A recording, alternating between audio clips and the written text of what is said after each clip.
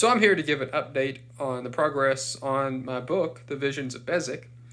If you follow me anywhere, everywhere, or whatever, it's probably because you're interested in my book, or you've accidentally followed me, or you're just somebody that's in my life and nice and doesn't want to hurt my feelings. And I appreciate all of those. Well, here is the update on my book. Right now I'm waiting on about 2 or 3 beta readers to finish. Once I get their feedback, I've got some changes to make on the book. And then I'm going to send it to a professional proofreader because I know nothing about the English language that I have been speaking for 35 years. I don't know how grammar works. I need a lot of help with that. And I need professional help. So there's that. After the proofreader finishes up, which I'm hoping will be late November, I may be able to get the book published in December. That is my goal. However, if that doesn't happen, then it'll probably be May. Why May, you ask?